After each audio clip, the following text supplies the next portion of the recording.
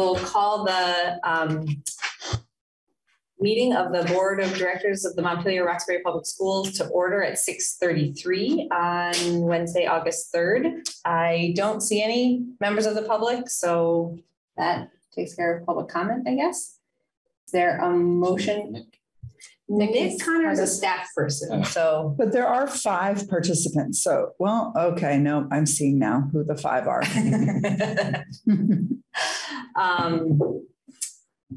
So I think we can move on to the. Oh, somebody just popped up. Oh, great. Is that Amanda? I think it's Amanda. Oh. She's under an alias though. Diana. And wearing an amazing chapeau. Amanda, welcome. We're just getting started. Okay. Consent agenda? I'd like to make a motion. We approve the consent agenda with the addition of the co-curricular salary payments. I'll second. Any discussion? All those in favor? Aye. Any opposed? Okay. Wow. Kicking it over to you, Mike and Libby. And I might note, 26 minutes ahead of schedule. We like that quite a bit. That would be an agenda mistake right there. No, it was just a lot of time allotted for public comment and the consent agenda. There you go. It's a cut and paste error right there. So I have pulled in Mike and Nick Connor. Nick is our community liaison who has never made an appearance at a board meeting. So I'd like to meet the fabulous Nick Connor. And Nick's here basically to give some background to one of our goals that we're about to present to you because he's the expert in that field. Mike's here to present our continuous improvement plan as required by the Agency of Education. It is a requirement to get board approval for this plan. And it also is due in a couple weeks. So we wanted to get that in front of you. Just some background around this process has changed over several years, certainly since I've been a curriculum director. But now it's directly tied to the recovery plan from COVID, the statewide recovery plan from COVID. So there are some controls around us as to some of the categories and things we need to choose and that kind of thing. So I will hand this over to Mike with Nick to add in any comments he feels necessary. So I'll just talk a little bit about the structure of the plan. One of the big changes is that the AOE used to have each individual school do a CIP plan annually connected to a comprehensive needs assessment and the district do a CIP plan as well. They've changed that. Now it's one per district and it needs to be addressing 2 different categories, safe and healthy schools and academic achievement. The other change is that rather than doing this annually, they've changed the timeline now so it's a 2-year plan. And I think they base this on a lot of feedback from the stakeholders and the groups in the schools, in that it was hard to submit plans and goals in March and then start the following year, and the timeline never really worked. So a 2-year plan is going to work really great for schools and districts to be able to really push into these plans. I'm going to turn it over to Nick to introduce the first goal that we have on here around chronic absenteeism. Yeah, thanks, Mike. So the first goal is really about reducing the amount of young people in our district who are missing too much school. And so the specific language there is really moving the number of young people who are chronically absent from 32.3%, which is where we were at last year, down to 20% by 2024. So to define chronic absenteeism, because I think that's a really important place to start. Chronic absenteeism is when a student misses 10% or more days in a school year. What that means is that includes both excused and unexcused absences. It also includes suspensions. So really what chronic absenteeism is doing is looking at the amount of time young people are out of school, losing instructional time.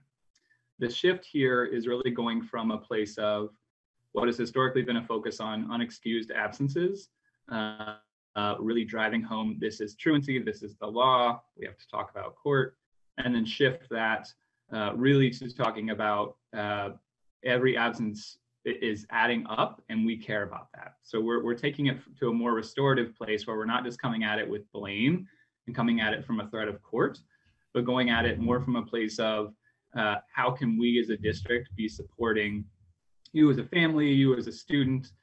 So again, last year we had 32% of our students that were chronically absent. So they missed 10% or more school. I think some folks might be quick to say, well, that is just because of COVID. And while that is a piece of it, there's a whole lot more behind it. We're not talking about 5 missed days or 10 missed days or 15 missed days. To be chronically absent, you need to miss 18 days of school in our district. And 18 days of school is the amount of student days that we have in the month of October. So essentially, it's like missing October is really what we're looking at. So this goal is going to be really critical as far as our students being able to be successful in our district. You got to be there to learn. And so that's essentially what this goal is driving home at. The ways to get at this, kind of the strategies, as Mike has outlined in the improvement plan, is really the community liaison role, which I'm in, and really kind of utilizing that role to respond to students and families that are missing school, and using some systems that we've built, which I'll speak to in a second. This will also be supplemented with Jess, our new director of social emotional learning and wellness, who's going to be helping kind of bring some of those components to some of the outreach I'm doing outside of school, and also tie in those things that are happening outside of school into the classroom. We're also going to be adding in some new mental health supports, trying to really respond to young people who have named pretty directly that, these last 2 years are hard and we need more support. And we have so many young people on waiting lists just to see a therapist. That's impacting their ability to come to school and be successful in school. So really looking to boost that as well. As I mentioned before, we're really looking at how can we link what's happening outside of the classroom to inside the classroom. So working with instructional leaders across the district, when a student is disengaged or a student is out of school for quite a bit of time, while they may work with me and get to a place where they want to come back, it's not that helpful if the teachers aren't on the same page as what's been happening and they don't have the context of what's going on at home. They don't have the context of what supports are in place that have been helpful. So we really need to tie those together, because sometimes what can happen is they may re-engage in school. The teacher doesn't have all the context. That student feels like they don't have that sense of belonging that we all know is really important. And then they're back out of school again. So really tying those together is an important strategy to work toward this goal. The other thing that we're doing is introducing a new data system that we're going to be using, which is going to be kind of a early warning system, but it's really going to be able to identify young people early on in the process. So, next week is a week of home visits for me, for example, because we know who these young people are just looking at our data from last year. How can we offer support before they get to this point of being chronically absent? So using this new data system, we'll bring this to all the school teams as well, so that we all know the young people that are at risk of really becoming chronically absent, missing out on that education. Restorative practices is the other layer that I would put in there as well. So this really does change how we respond to attendance from a strictly compliance and unexcused absence perspective to a restorative perspective. What I mean by that is that we are really trying to take a holistic response to young people missing school. There are a lot of reasons and a lot of valid reasons why students are out of school. And we need to start with, tell me about how we can help. Tell me about what happened. Not start with blame, or this is what's wrong, or here's a letter that's going to talk about language of state's attorney and court. That's not a good place to start. So it's really bringing in some of those restorative principles that we as a district have been moving towards over the past couple of years, to really tie that into our systemic response to students missing school. The measures, I kind of mentioned that already. So that is kind of our database and our chronic absenteeism dashboard is what we call it. And that's going to really tell us, are we hitting this mark or not? That's what's telling us 32% of our students, or about 362 students to be specific, were chronically absent last year. That's what's telling us how many days students are missing. So that data is going to be really important as we look at how we're measuring this. We're also going to be looking at feedback from our stakeholders, from our families, from our students, from teachers, really making sure that are we hitting this target that we're aiming toward. And then the last column there, as Mike has outlined, is what are the resources that are going to go to this. So again, the community liaison position is really going to be focused on this quite a bit. Our director of SEL and wellness, Jess, who I'm super excited will be joining some of these efforts and bringing some of her expertise to our students and families, both inside and outside of school. The data systems we're using, the guiding coalitions, the therapeutic supports that I mentioned before, all of these pieces are going to be really important components to be able to meet this goal. So I think that hits it, Mike. I don't know if there are other things that are on there for this goal. The bingo there, Nick, thanks. So are there any questions about the first goal? I guess we could start there if that's okay. I have a question, not so much about the goal, but just about the problem. 30% seems kind of high. Is that about average for, across the country, or is that, Yeah, so thinking that's high is the good response. It is high. And so really what we've seen across the country over the past couple of years from the pandemic is the national numbers are, it's like 8 million students are chronically absent back in 2019. That number's up to 16, and so it's doubled. So there are 16 million students across the country that are now chronically absent. So we've seen the number double throughout the pandemic across the country. Speaking to our district, I don't have as quality of data as I think I would like from maybe 3 years ago to really be able to dial in on our chronic absenteeism rates. I would expect that we've followed that same trend of seeing, we probably had a chronic absenteeism rate closer to 15 to 20% prior to the pandemic.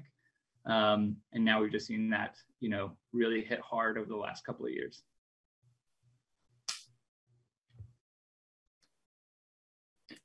I have a question too that relates to that is, so have you dug into when you dig into individual students that represent that 30%, do you have any trends that you're seeing? Is it, can you share with us enough information to give us a snapshot without, violating privacy stuff?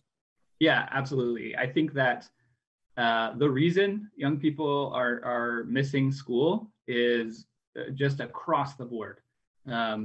Mental health is certainly a trend, something that's been identified time and again with being out of school. It's hard to go back in. We are relearning the habits of what it means to be in school consistently, to keep those relationships. So that's been one thing that's definitely risen to the top.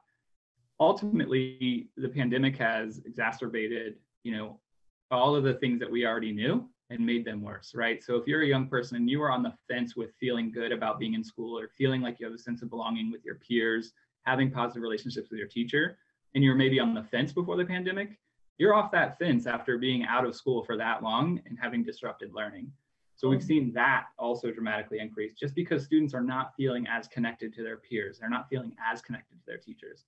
Like we as a district and across the country, rightfully so, put up quite literal barriers to people being in our schools. And we're now in a place where we need to shift that trend. We want to make sure that students and families know that they are welcome.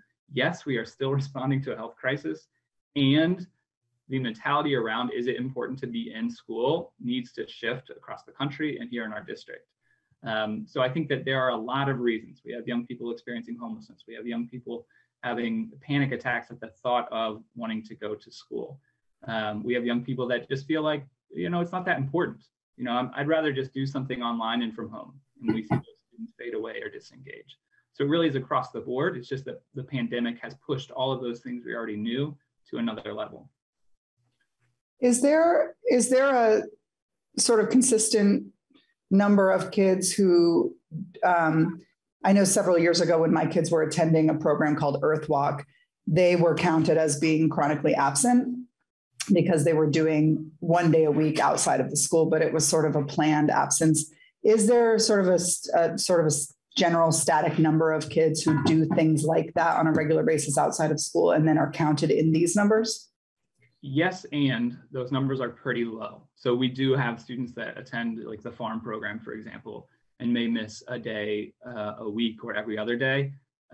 Those families all know me because I've called and talked to them and make sure that they're good and if they need anything. And that number is really small compared to the number that we're seeing. It's really not a significant number of students that are maybe taking advantage of some other program that isn't quite school sanctioned. Amanda? Can you hear me? Yes. Thank you, Nick. I have a question in relationship to the demographics. And like, are we looking at kids in special educations that are also in this pocket of our youth, biracial, BIPOC children? I know you can't tell us those numbers, but just like we mix all of those populations. Yeah, what do we see? Say that yes, we are very much looking at that. That is built into that chronic absenteeism dashboard. There's drop downs where you can select certain demographics, be that IEP status, whatever it may be, and we're able to slice it any which way that we have as far as demographics go to really be able to take a look at our systems as well to ensure that we don't have those, systemic barriers, and how are we responding to that if we do. Thank you. Can I ask, do we have a, oh, sorry. Nick, I just want to really appreciate just like this very intentional shift away from like shame and blame to this like partnering with youth and families. It just feels really spot on and really supportive. And I'm curious like what it looks like in terms of like, yes, we know that like building strong relationships with staff and between peers is really important. And what does that look like when it's going to like hit the ground, right? Like there's a lot of academic recovery. We know there's a lot of need, like that's the second goal. Do we have any like concrete ideas around what that's going to look like in classrooms?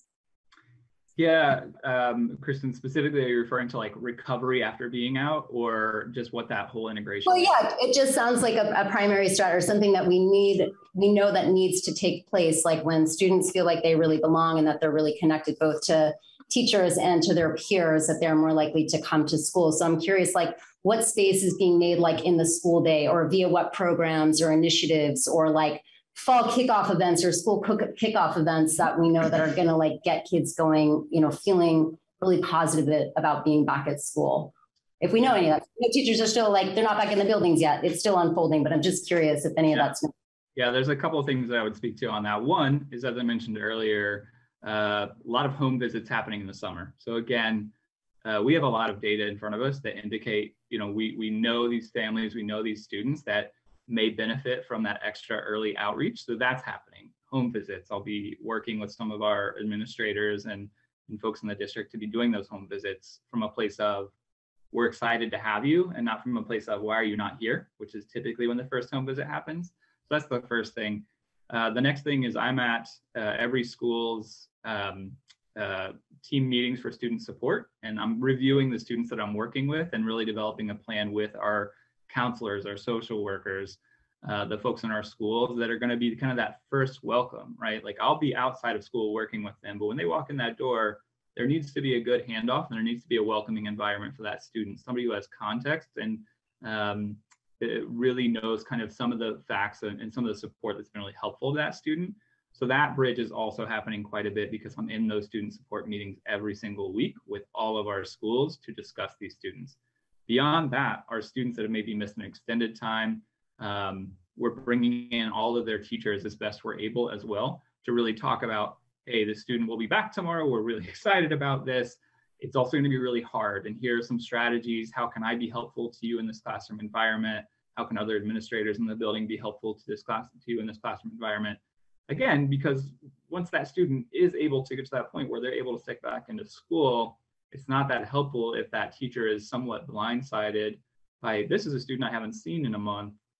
I don't know how or what to even say to them or where they're at academically. So we're really trying to front load all of those things. And I think there's several tiers that we're trying to hit prior to that student even stepping back into the classroom. Great, thanks, Nick. Emma, and then I have a question. I was just wondering if there was a presentation that we could use to follow along with this. I didn't see it in the board packet. Well, Libby had emailed it separately, but do you have it, Libby? Could you get it up on Zoom? Are you able to present? You mean the CIP plan that I? Yeah, and the CNP or CNA. I can't remember. There were two attachments. Emma, did you not get that? I was just looking in the initial email, and then I was also looking online at board materials. So it's not in either of those. So I'm sure I did get it. I just didn't have time to read other emails tonight. But it should probably be posted online with board materials. Yeah, it will be. Yeah. I believe I sent it to the board yesterday morning. Okay.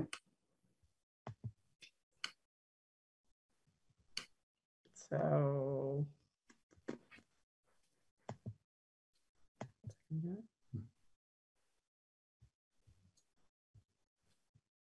So while Libby's pulling that up, Nick, I'll ask my question. I remember when the district hired you, one of the things I remember Libby saying was that your sort of caseload was going to be a very small number of students, and you could go very deep and build and do the great work you do to build relationships.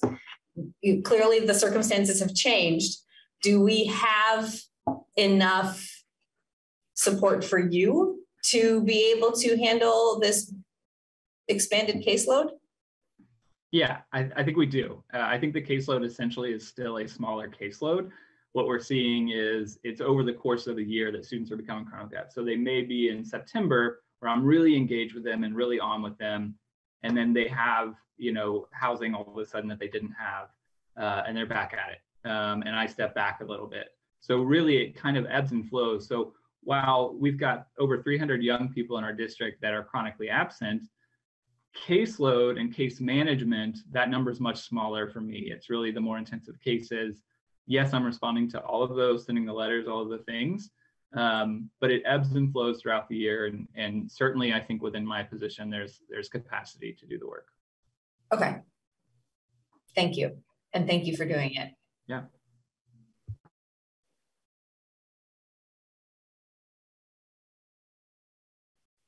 Any other questions on the first goal? All right, let's move on to the second.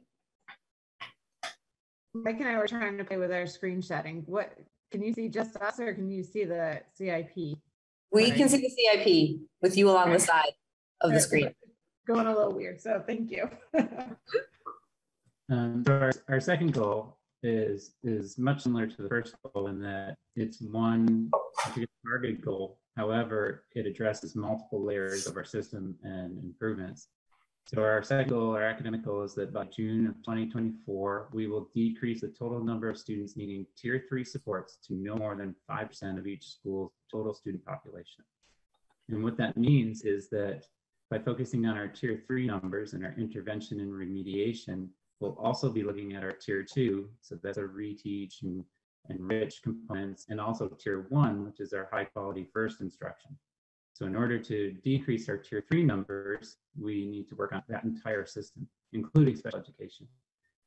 So we have a lot of strategies in place to be able to do that. We're pretty excited about the work that we're doing this year. We have identified universal skills in reading and mathematics so that we can target skills for students that need remediation and intervention to really move them quickly into getting back into the classroom, which is amazing. We have, as Nick mentioned before, we've been working a lot on our data systems to be able to monitor student progress, to see how effective our interventions are, to see how effective our instruction is, and to be able to act on that quickly, make it really accessible for our educators and students to be able to see where they are and what they need to do. We're going to be working with collaborative teams and our PLC structures, which I talked about before. Hey, Mike and Libby, the audio for you is breaking up a little bit. Okay, what I was excellent.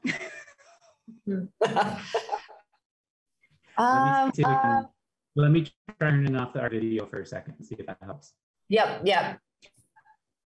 Okay, does that seem a little better? That is a little better. Yes. Okay, what was the last thing you all heard? It really was just like a couple of sentences ago. Oh, okay, all right.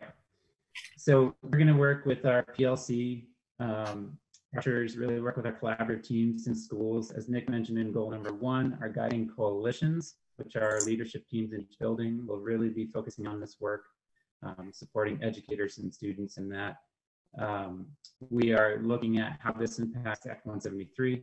Our new special services coordinator, Peggy Sue, and I and Jess Murray are working together on all of this to see how it all meshes together into supporting students across SEL, academics, and special education. We're going to look at providing training for staff around these skills and strategies and how to do that. Our measures are going to be around academic data. We're really going to look at how many students do we have in Tier 1, Tier 2, and Tier 3 at any one time. How are they getting there? What are the skills that we're seeing? If we're seeing the same skill across multiple months being referred, that's going to be really telling for us. We're going to be able to act on that. We're going to be able to combine that with our SEL data to be able to look really at what do students need in both worlds to make them successful in school. We're getting staff trained in a number of different particular strategies. Examples are in Billingham, having a staff member that is able to use that strategy, that particular strategy and tool that may work for certain students to be able to move them along the continuum. And in that last column, we have our human, material, and fiscal resources. We're really going to be working with our curriculum committees, our intervention staff, our special education staff, our collaborative teams, our teachers, the instructional leadership team. We are going to be using new data tools to be able to really access that easily, and then training in new systems for professional development.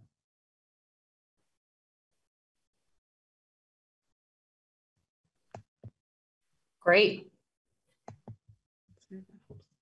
Thank you. Questions about the second goal?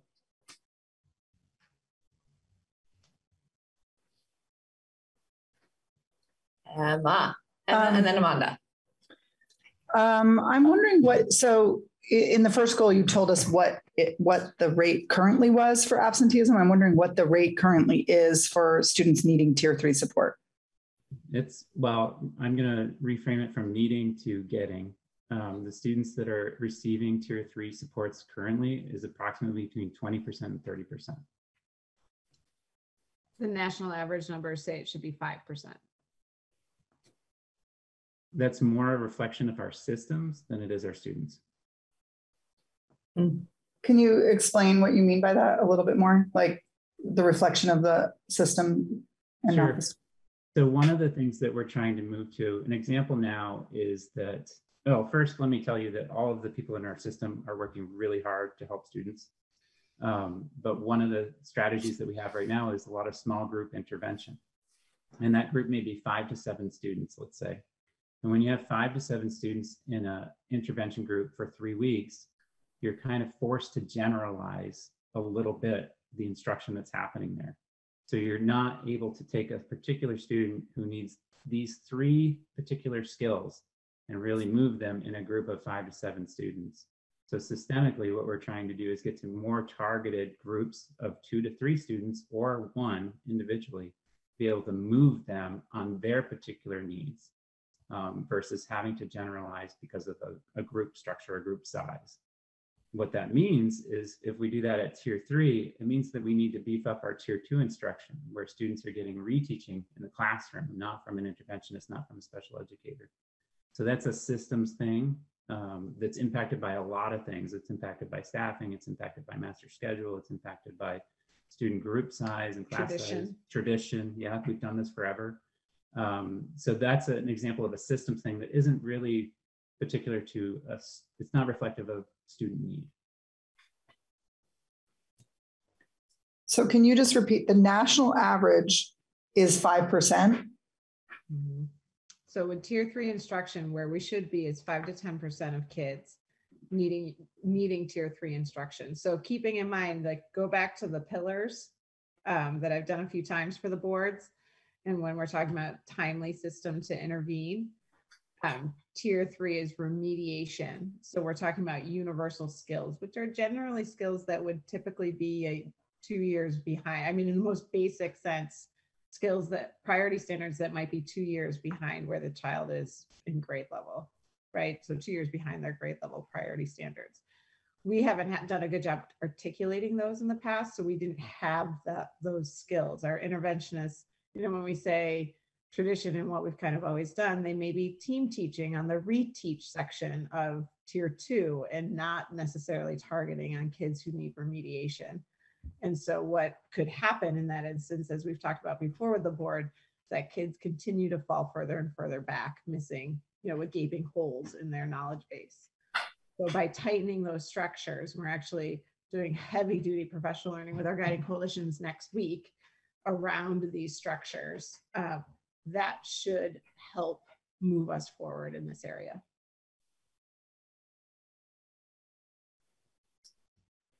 Amanda.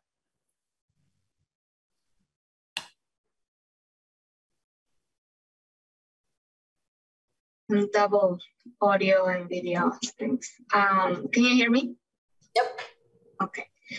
So my question is around testing. Does this include any of when we're talking about those interventions? And I know some of the families were talking about testing for dyslexia and testing for all these other things. Is this included in there? It's connected, but it's not part of. Oops, sorry. You ready? It's connected, but it's not part of. So a piece with tests for students to see if a student has a special need, we have to show that they've gotten appropriate education, that they've gotten the appropriate teaching. And so if we're doing our jobs in terms of the system with support for kids who have universal needs, then like universal skill needs, then we have a lot more data and information about what we've tried to do for a student to support them. And right now, that's a piece that's lacking. It's a lacking thing in our system. So we're working on that piece considerably. But this goal specifically does not speak to increasing testing for students with special needs, with potential special needs. So so the remediation is not connected to special needs, it's connected to just academic achievement? Is that a student who has a determined special need may very well receive tier 3 services and tier 2 and tier 1. So it's not an either or kind of thing. It's a both.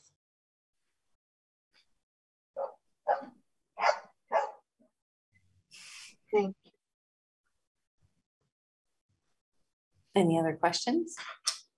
Brett? I have questions about how the sort of assessments occur. Well, I think that there was one point where I heard something in a meeting about there being sort of 2 specific windows for assessments.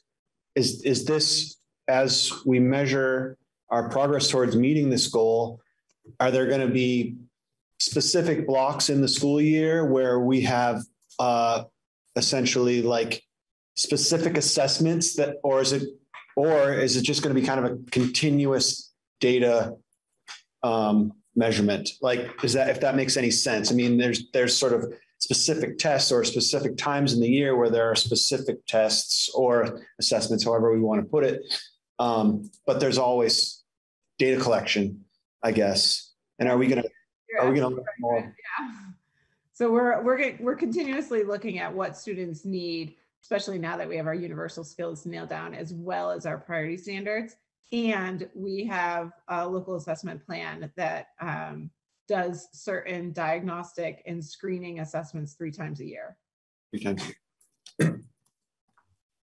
So will we get, as the board, and will we sort of discuss how things are looking 3 times a year or somewhere near those windows?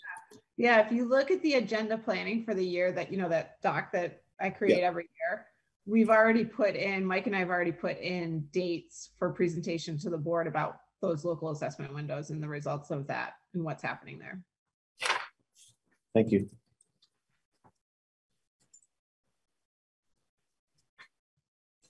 I have a couple of questions. One is a little bit related to the one Amanda asked, as we have done some listening sessions and then also had parents with concerns around literacy or math come and speak during public comment. One of the things that's been sort of a theme is the desire for parents to be sort of part of the process, sort of kept in the loop. And then also maybe, I know that this is not something we can expect of every parent because life at home is different, no matter what home they're in, but we have heard a lot of parents saying, I really want to be able to support what you're doing at the school with my kid at home if they're receiving intervention to help them get back on track. So I'm curious to know, I see that caregivers, parents, and students are part of your stakeholders in this plan, but I'm curious to know any examples you have of how you're thinking about engaging them in the process, and not just like, hey, how's it going? Okay, good. I'm glad to hear that, but more like how you're engaging them in the process. Yeah, this is actually a gaping hole that we're trying to correct. So when a child receives Tier 3 services going forward, or we've named it as a need for a child, the parents will be part of that team and a plan is developed. So do you want to talk more about the EST plan? Yeah, sure. So we met with schools to really address that concern and to put into our system a particular stop and process moment where we're able to communicate with families about the need. There's a range of needs. So the range of notification may look different. So for example, sometimes a student needs a little tweak, like I just need to see them for a couple of days, we're going to get this solved, and they're back into it. That's going to receive a particular level of communication to the family and involvement, versus something that's like a significant need where we see a student that we're really seriously concerned about, and hey, we need you all to come in and have a meeting with us and let's sit down and look at this together. But we also put into place where when those students are receiving those interventions, we're going to have progress monitoring that's going to really describe, here's the skill that we were looking at, here's where your student is right now, here's where they are at the end of this, and here's some suggestions of how you can work on this at home, depending on what it is. So we built that into our systems at the school level and made it clear that here's step one, here's step two. That's what's going to happen. So we're feeling pretty confident about that one. And that it's an expectation that it happens. Yep. That's great to hear. Thank you. Yeah. I have another one that's, I noted in here that you had, I'm paraphrasing here, but that you're naming this as a year of experimentation, assessment, adjustment. I really appreciate that framing of it. The like, hey, we're really working on filling some major gaps here, and we're going to try a bunch of things out. We're going to see what works, what doesn't, and make adjustments as we go. I think that makes a lot of sense. And I'm curious to know what you're doing to set that expectation with staff and with students who may think like, okay, I'm learning a new thing and I'm entering a process. And then if they don't know, oh, we're going to change up the process if it's not working, then they might feel like it's more of a jarring or like their expectation setting, I guess, is what I'm asking about. Yeah, there's a couple of things I can speak to with that. And I want to make sure I don't forget either of them, but there might be. So one thing is the work with the guiding coalitions.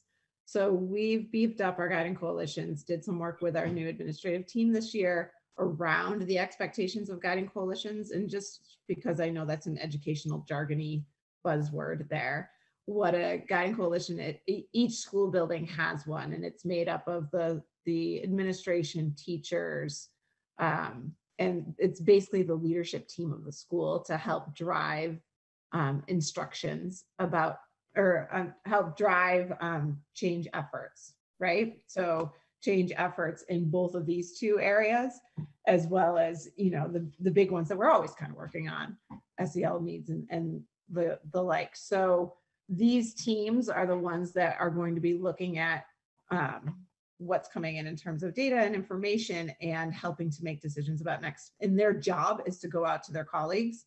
So it's not always the principal coming to them or the assistant principal, but the job of the guiding coalition, if you want to be on it, you understand what we're trying to do, and that you know it's your job to go to your colleagues to get feedback and to bring that back to the team to work on. So it's one way for that continuous conversation to be happening. The other thing we started last year, so one thing I think we really need in terms of both these goals for students and our staff are some really quick wins to gain some confidence again in what we're doing.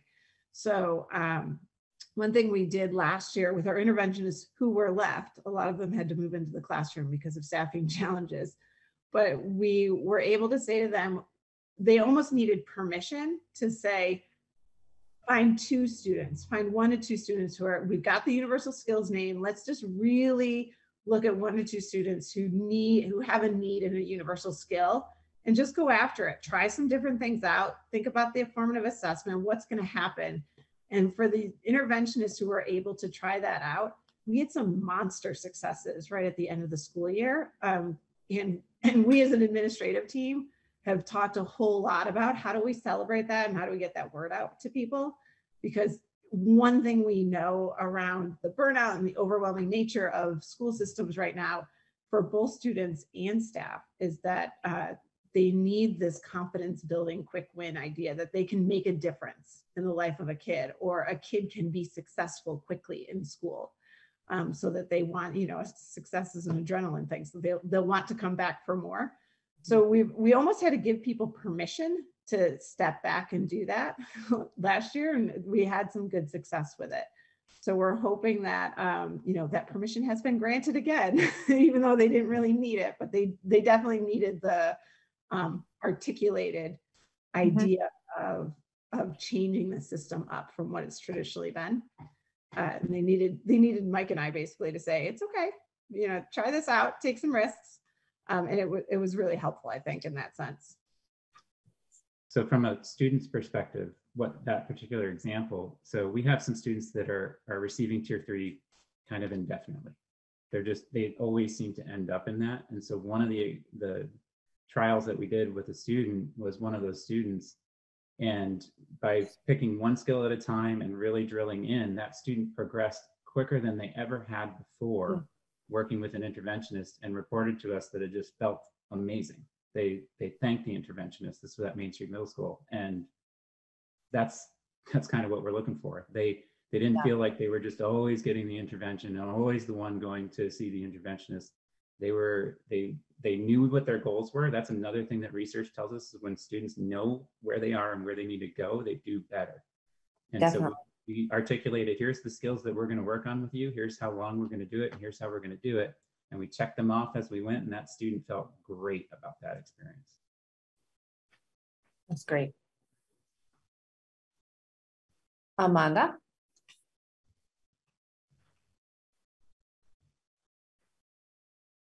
Sorry. Thank you so much for that. My question around the whole community engagement, do you feel like in this plan you heard from like a lot of parents who are in tier 3 right now, who have not parents, but like families and students, that you got their feedback around other needs needed to fix the system, or like to cater to the system as you're changing it? I think it's a community. Is that clear your question? It's accumulation of the past year and a half of input, right? We've gotten tons of input from caregivers over the last year and a half. And the board has done a lot of that work too, right? So it's an accumulation of all of the information that we've received over time. Now it's our job to think, how do we put this into a doable goal, So our goals this year are super tight. They're actually, Mike is very proud of our goals this year. So they're super tight because they're looking at a specified defined thing like chronic absenteeism and like tier 3 remediation. And we know that if we can do these things well, again, we can build the confidence of our students and our staff. And so kids want to come to school and they know they'll be successful in school, and teachers know they'll be successful with kids, and that we have a system to pick everything up. So I'm confident in the engagement process because of the last year and a half and the hard work that the school board has done and our administrative team have done in listening to what people have said of the real challenges that they face in our school system.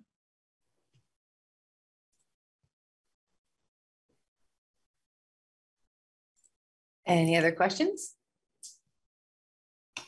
I have a question. This is kind of granular, but just in terms of like implementation, our staff who's delivering tier 3 services, are those largely exclusively interventionists, or is that also delivered by the classroom teacher? And then just thinking about this in terms of like staffing levels, do we have all of our interventionist roles filled at this point? Because obviously, I mean, the success of this has a lot to do with the, just people on the ground and really skilled people to deliver it. So just how are you feeling about that? Are we well staffed up to do this? Good awesome work. Excellent question. First, I'd say the person who is responsible for doing this type of service for kids is the person with the largest expertise in the area. Okay, and the new Special Education Law, Act 173, gives us a little bit more freedom with that, which is beautiful, right? That's why I was really supportive of that law personally. The second thing I'd say is most of our staffing is in place for this, not all of it. Mm-hmm. However, each building does have some staffing. I also can say in the last 3 years, all of our budget presentations have built up the human resources needed. So it's not a budgetary matter. It could be a staffing matter in some areas, but we do have people. We just have to be really smart about how we use them. Mm-hmm. But how many? I think we have 2 positions, and the intervention is open. It might be down to 1. Okay. Yeah. And this is again granular, but if you're receiving tier 3 services, are you also on an IEP? Like, are they exclude? Like, you can be receiving tier 3 and not on an IEP. Yes. They are. Okay. Just because I saw the staffing level say that, we have everything that we need to deliver the services of IEPs, and just trying to understand it. So creative thinking. Yes. Yeah. Okay. Peggy Sue could be shaking her head at me right now in a different room. Any other questions? It is the duty of the board to approve this plan. Do folks feel ready to take a vote tonight? Okay. Isn't there more sections? Or is that, those are the two? Okay. I make a motion to approve the continuous improvement plan. Second. Any discussion? All those in favor? Aye. Any opposed? Okay. Congratulations and thank you very much. It is clear that even getting this plan written was a huge undertaking, and it's exciting to see what y'all are going to do with it. Thank you. Thanks, Nick. Thanks for joining us, Nick. Okay, and now on to policy monitoring. We have 3 monitoring reports: the board member conflict of interest policy, the budget policy, and the hazing, harassment, and bullying policy. Should we take them one at a time, or we've done it both ways, I think, and if my memory serves, when it comes to accepting and approving these. Are these first reading? Oh, Is that right? it's not reading, it's the reports. It's not new policies or updated policies. We have taken a break on policy monitoring reports for about a year now. So, we're back at it. You're back. Yeah. Libby is back at it. Yeah. Zach? I wanted to propose something. Sorry. Good, don't worry. No, go ahead. Hold one sec, Amanda. Go ahead, Zach. I just had a question about the conflict of interest doc. I was just reading the language and I was wondering if it would be easier for, instead of saying like he or she, if we just used like a neutral pronoun, because that's definitely possible in like legal documents and it could also save space. I noticed that in that policy. What did you say, Libby? I noticed that too. Yeah. Yeah, we should. Thank you, Zach. I'm on the policy committee and I'll make a note of that. We have to make a change to the policy. I believe we have to do readings and approvals. A1, A2, A3, and A4 are all sort of on our docket to potentially be replaced with other policies. So as we're doing that, we will make sure that the new language. Yeah. Thank you. Thanks, Zach. Thank you. Amanda, you had a proposal? Yes, I would like to propose that we look at, can you hear me? Yeah. Sorry. Yeah, it's okay.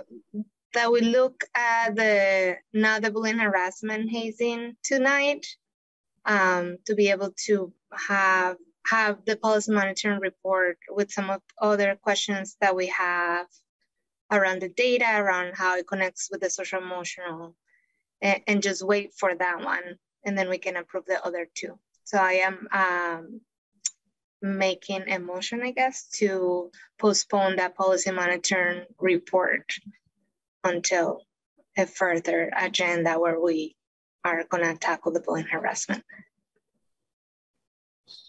Amanda, why don't you propose approving the other two? Okay. And then or make a motion to approve the other two. We'll take care of those and then we can talk about. I make a motion to approve A1 and EO3 policy monitoring report. I second.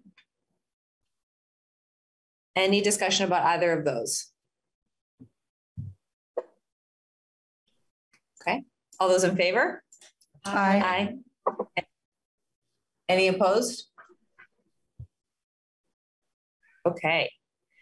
So Amanda, let me see if so you're imagining, I don't think we have anything on a future board agenda item, but I don't have the plan in front of me right now. Libby, could you, that addresses bullying okay. So we're talking about something that is still certainly a possibility, but nothing that's actually on the agenda or on a future agenda.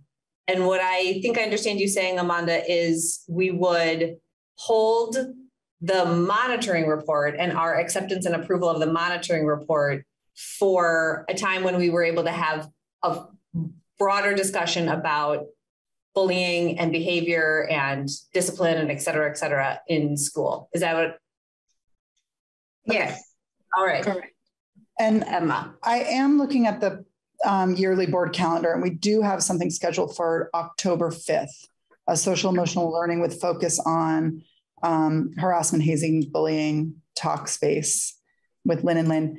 I also wanted to have a little more time with this policy monitoring report based on a lot of like public comment that we had at a recent board meeting. Right. It felt like that comment, those comments, those testimonies showed some potential non-compliance in at least our procedures as I read through them. And so I just want to take like a deeper look at that and make sure that we're not, getting ahead of ourselves reporting compliance. Okay. Any other thoughts? Yeah. Can I add that I think there is a piece around just the conversation as the board about how we look at the policy too. So it's just to combine everything in one meeting where we can look at all the different pieces where bullying and harassment intersect with other things and what it is our lane to be able to move and tackle the issue that we're seeing. Right. Well, yeah, what we can do within the role that we have. Emma, and then okay. Yeah. There's some. Go for it. Sorry. One other just comment on the policy monitoring schedule that's laid out on our board calendar. And Libby, this could be something for you and Jim to look at or talk about. But the A01, A02, A03, A04 are all we've been really working hard on sort of some replacement policies for those policies. And so those are going to become, what we're envisioning is adopting a new policy that would replace, adopting a new set of policies that would replace those. So I'm wondering if it's not really worth your time to monitor those over the next few meetings and maybe to. Sorry, can you tell me which one's not with the number, but with the names of Yeah, it's so for the next meeting, you have board superintendent relationship policy and then the board ones. What's that? The board ones. Yeah, right. It's all the board ones. So then it's superintendent expectations and expectations for Montpelier-Roxbury board members. And we've been working to align our policies more closely with the VSBA policies. And so that's, we have like 4 or 5 policies ready to go in for first reading soon. And those will replace these policies. And so I just feel like it might be busy work for you to monitor these policies when they're about to be obsolete. I don't know if that's maybe a Pietro question, like maybe. No, I don't think you need to. I think we'll just replace the monitoring with the readings. Okay. So, and in that case, that would free up, if you'd remove those from your calendar, it would free up some space to potentially push this ahead and do a slightly deeper dive on some of the questions that the board has.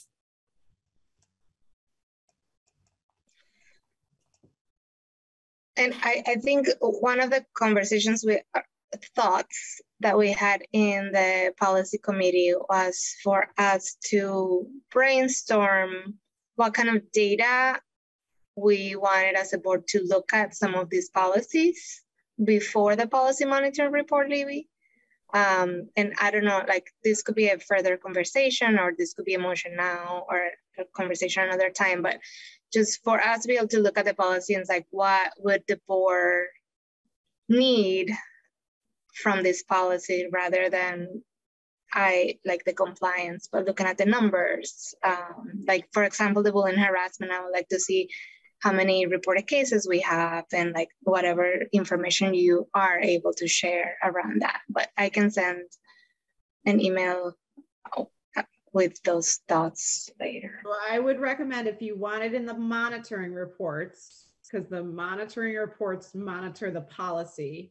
Right. And add that language into the policy. So there are some policies that do require data to be presented with the policy monitoring report document. So that's what I would recommend to the policy team as you're looking at policy.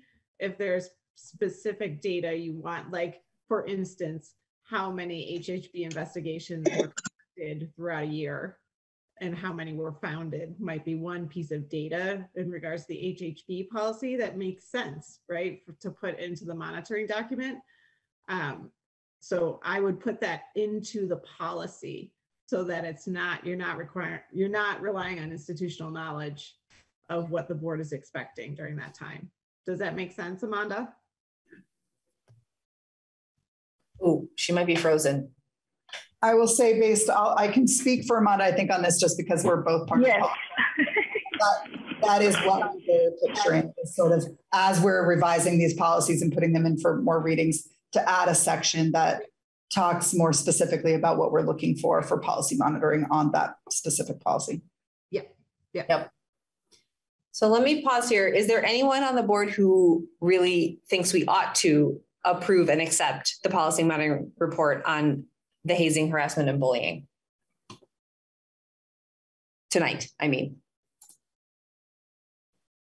Okay. So then that proposal is accepted by the board to delay the acceptance and the approval of this monitoring report.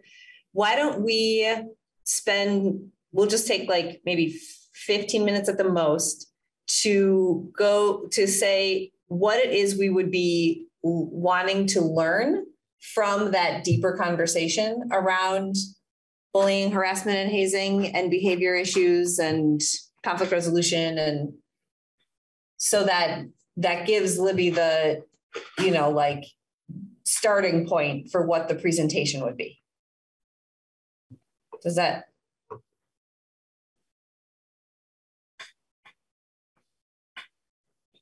Yeah, I mean, I don't think, it's unfortunate that we don't have the time because this is a policy that's like on the public's agenda right now. Yeah. They've been coming to public comment and they're wanting to see some action on this. It's unfortunate that we don't have the time to be more thoughtful about what types of things we like Libby said, to put it into the policy about and change the policy around what types of things we would want to see in a monitoring report. So, in a way, I wonder if there's a way for us to push it out far enough to have time to look at the policy again and be more thoughtful about what we would want to see in monitoring reports.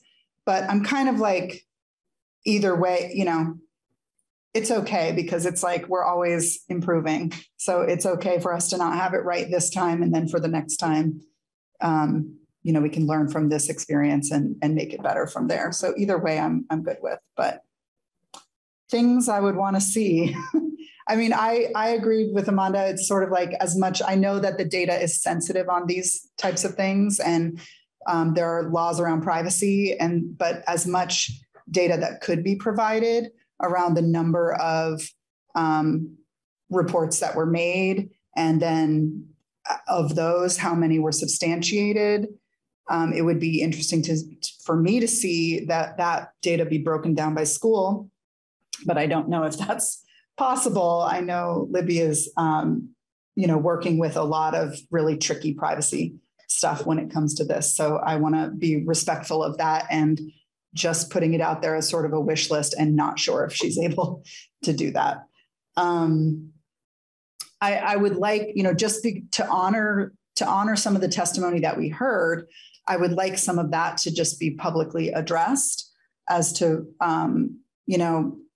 and I don't know if that's possible to publicly address a specific case. Yeah. But, there was an example that was discussed around a complaint had been made, it was being investigated, and then that student ended up on a bus with the person or persons that they were saying had bullied them. And that is in our policy on Procedures. It's in the procedures of the policy. And so it's under investigation 3C. And it says, for instance, if a student alleges that they have been sexually assaulted by another student, the school may decide to place the students immediately in separate classes and/or transportation pending the results of the school's investigation. So it wasn't assault necessarily, but in this case, it was that the student ended up sitting right behind that person on the bus. And that doesn't feel quite right. And clearly the person that brought the testimony didn't feel like it felt quite right. So it's those types of anecdotal stories that make me wonder, how do we decide compliant? There's clearly people that feel like we're out of compliance. How do we decide, no, we are in compliance? And it's not quite adding up to me. So I guess I would like those examples to be addressed. Since they're already part of public record, I don't know if it would be possible to do that. No. Yeah. So maybe we could come up with a fictitious example or something, but just to highlight, like, how do we say we're in compliance when there's people complaining that we're out of compliance? How do we reconcile those? So then we have Amanda and then Jill, and I'm going to put myself on the list too. Can you hear me? Yes. Sorry. Yes, we can. Thank you.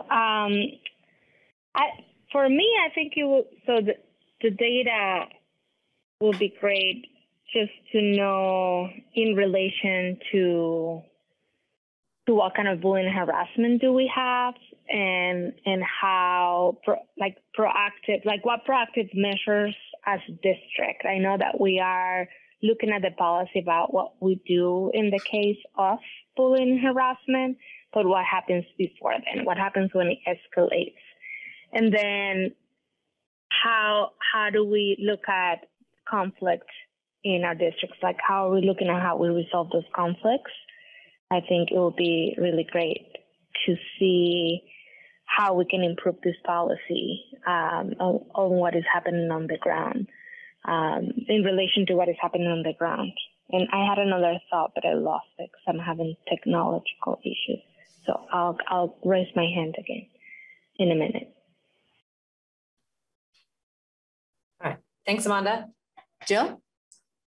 Thank you. I think it's really helpful that we're talking through this to learn the difference between a policy, a procedure, and then a circumstance. And so this has been a really helpful conversation. I think, Emma, you kind of hit what I was wrestling with. Is I actually, in reviewing the policy and the procedures in the lens of what we've been hearing, I don't necessarily have a problem with the policies or the procedures that are written out, but it is that we have a discrepancy between what they say and at least what we have heard from some families. And so then what do we as a board do about that? So I appreciate having a little more time. I'm not sure having more data will really give us the full story, but it's more what is the path from, okay, as a board, we're seeing that we're holding this policy and this procedure up as our district policy and procedure.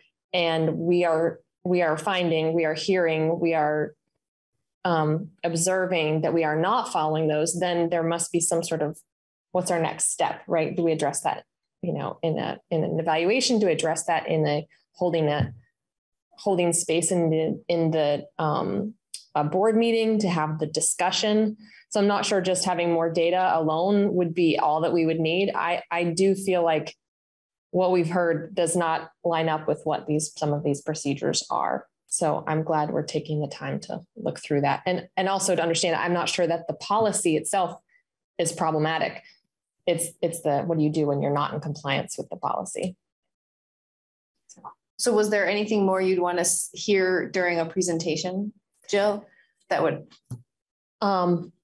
Yeah, and I know we don't want to talk about specific examples. I don't want to hear specific examples that could do anything to undermine anything, but I would like some sort of a generalized response to the discrepancy between some of these procedures, some of these actions that were supposed to be about clear communication to families within 5 days, and actions to sort of remediate the issue versus some of the examples that we did here in a public meeting.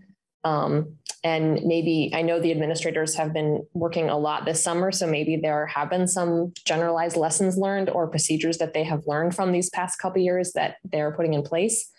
But I think for me, fundamentally, I would love to just hear at a future meeting how families are involved in a decision and how students are treated when a response or a complaint is made. I hope that's helpful.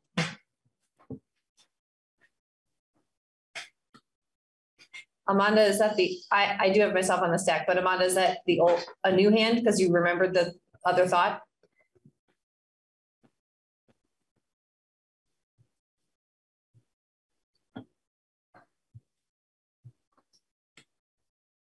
Okay, I'm going to take that as a no. That's the old hand.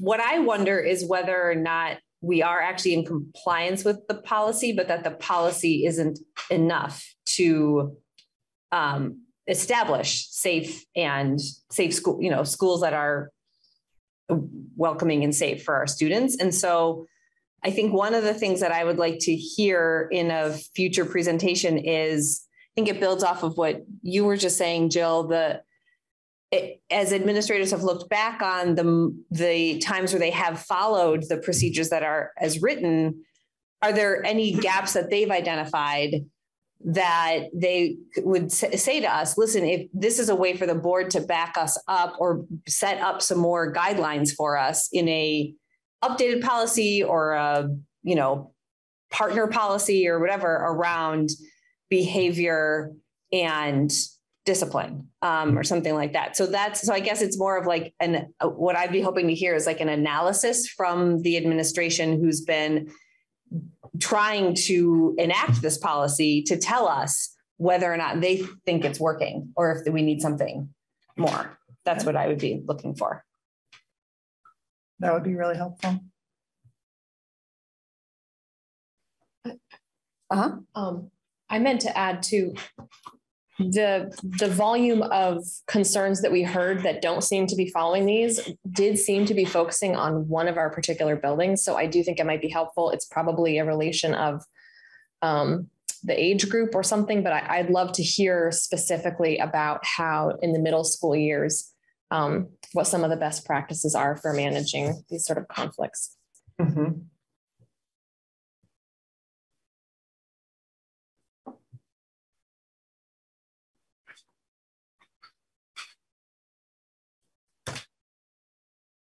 All right, Emma. I just want to nudge Zach and Merrick a little bit to see if there might be anything from the student perspective that would be helpful to hear. Yeah, I mean, you were talking about data and not being sure how helpful that might be, but I mean, I'm not totally sure how many more instances of behavioral challenges we've had this year or when compared with the past few years. So I think seeing some of that data in a report would be pretty useful and seeing the trends as a result. And then just adding on to what you were saying, Mia, when looking at that data, and if it has increased or so forth, or if we've had more challenges, then looking at the policy again and seeing, well, are there gaps in the policy that there are more things that we could be doing?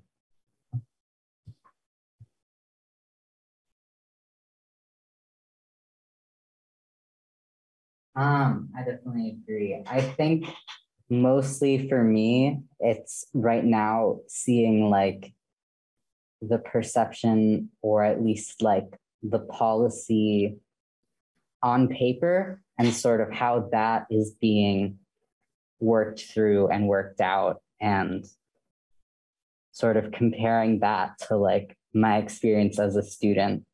And I think just generally, a lot of this information needs to be more accessible to students. It's not exactly what we're trying to do in this, but it's sort of on my mind when I'm looking at this. I'm like, I think a lot of people could benefit from having this in a more accessible format.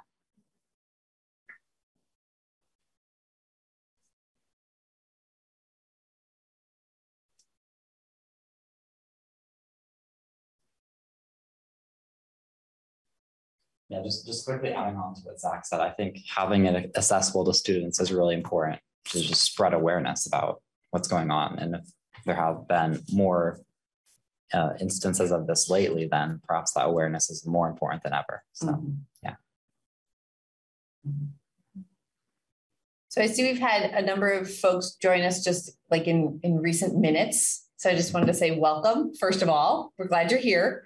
And then just to give you an update, the board has on the agenda a policy monitoring report for policy F20, the hazing, harassment, and bullying policy. And the board has decided to postpone a vote to approve that or not approve it, I guess, until a further conversation can be had that provides more of the context for what happens in our schools around behavior, conflict resolution, discipline, bullying, harassment, and hazing. And so right now we're just brainstorming what we would like to see in that presentation.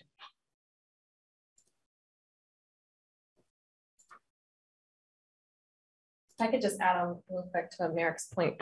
This is reminding me of our conversation back in June that sometimes we need a little more sort of plain English or more accessible access to this sort of stuff. Like hazing, harassment, and bullying each have very specific like legal definitions that things have to meet. So a family may not say, oh, my child had this experience or my child is having this repeated experience. I'm going to go look at the hazing, harassment, and bullying policy and see if this fits in. That's not how, there's either things that are happening in the moment where I think a lot of students also try to problem solve these things on their own. And then families try to problem solve them on their own. And the chances of them sort of navigating their way to finding this and then interpreting the legal language to help them understand what their rights and responsibilities are. I know it's hard to sort of boil things down and make them more accessible, but I definitely think, like, at the very least, our students who are,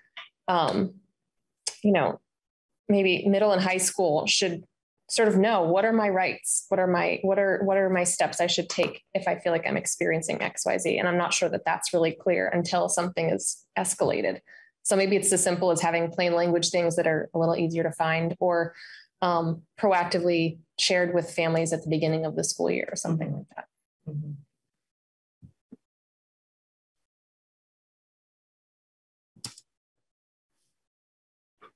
Any other thoughts on what would be helpful in a presentation and discussion around this?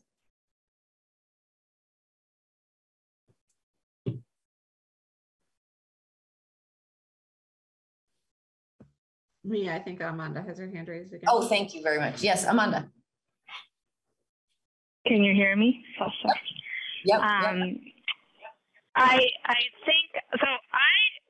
And I don't know how to do this, but I want to make, I hate statements, but something, a letter to the community as a board to say, we got to kind of, to basically before school starts, I feel like we need to do something to start the conversation as a board, as a community, about what is happening in our schools.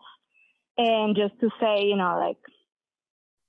we got to talk to our kids at home, and this is what's happening. And, we'll be working through this in the next couple of months as they come. But we really need to make an effort as a whole community to tackle these issues. And here's some points around bullying, harassment. Here's the policy. And, that's something that, I feel like we should start that. And as we work through the rest, I feel like we shouldn't start the school year doing nothing. So I don't know. I guess it's a proposal that we do something that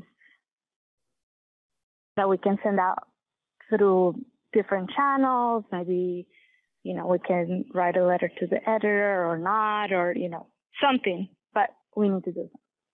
That's what I wanted to say before. I don't know. So I guess it's a proposal. I don't know what, have we seen an agenda yet for the retreat and how built out that is at this point, but that feels like it could be a good topic for conversation when we really have like the space and time to kind of dig into an approach that feels right, that makes sense, that's, responsive, and is also like prudent. It's like, let's work with the information that we have without assumption, without bias, but is absolutely recognizing what we've heard from the community, certainly more than once. So I would suggest that if there's room within the retreat schedule, that we build that conversation there of what's an appropriate and meaningful board response at this point in time.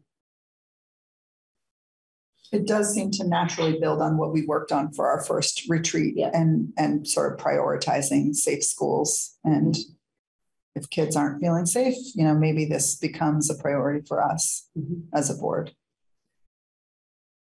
Libby, do you have the agenda for the retreat written up yet or drafted?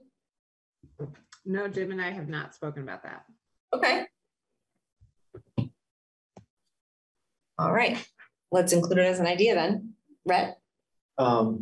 When we go through with the monitoring this policy, I'm wondering if I know that there are a lot of cases in which there's sort of kids that are having a hard time, let's say, and maybe discipline is the sort of the best approach in this situation, and other times when sort of a whole lot of support is the best approach, and maybe not exactly discipline. And I'm not sure. I know that those two, there are sort of situations where those can overlap.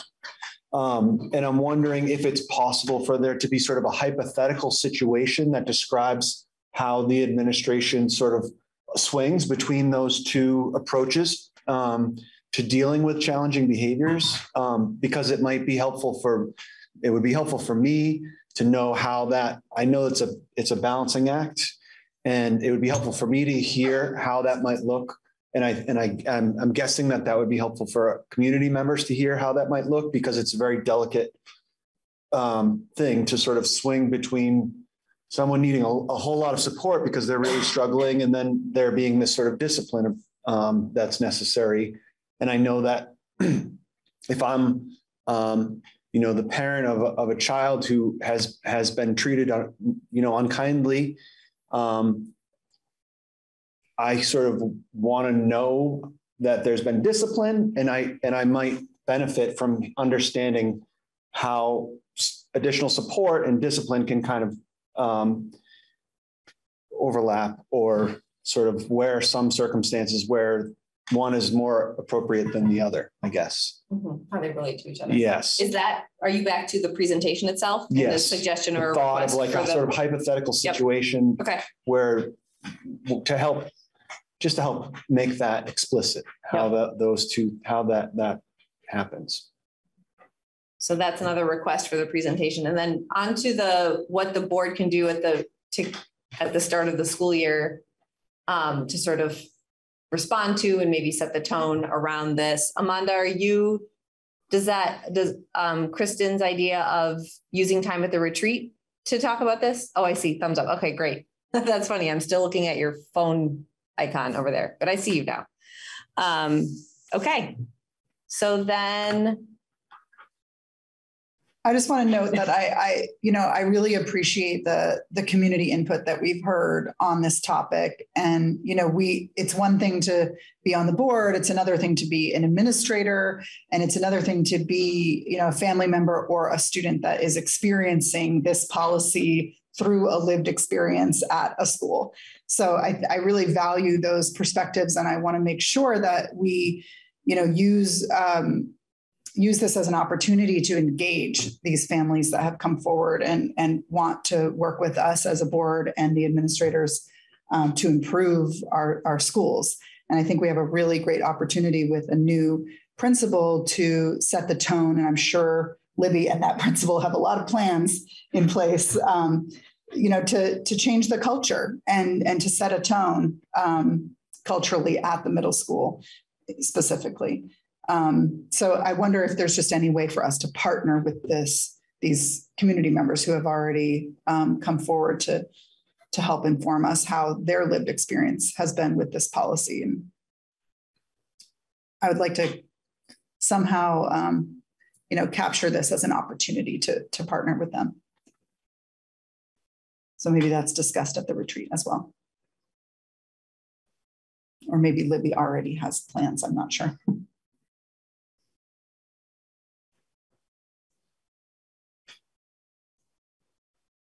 Okay.